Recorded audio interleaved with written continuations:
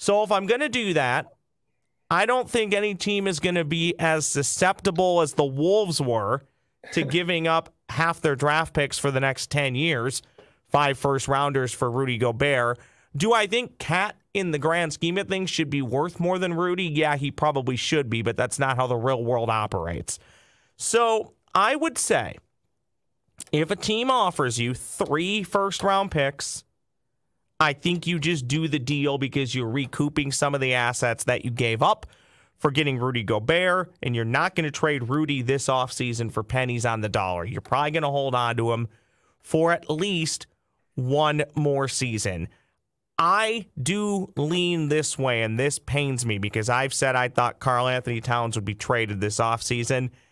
If I was in charge, I may not do that. I may try and see how this goes